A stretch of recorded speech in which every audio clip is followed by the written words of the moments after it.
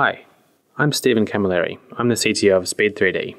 SPEE3D is an Australian company that has developed an additive manufacturing technology to print metal parts very cheaply and very quickly. I'm here today to talk to you about applications for our technology within the US Marines that allow manufacturing replacement metal parts in the field for repair, maintenance and sustainment.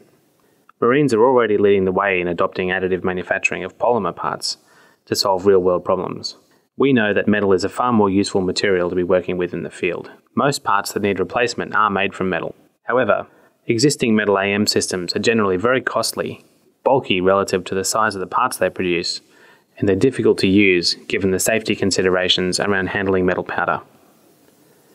SPEE3D technology allows the printing of metal components, but it's a totally different process to existing processes like selective laser melting. Our process works by accelerating a compressed air jet to about Mach 3.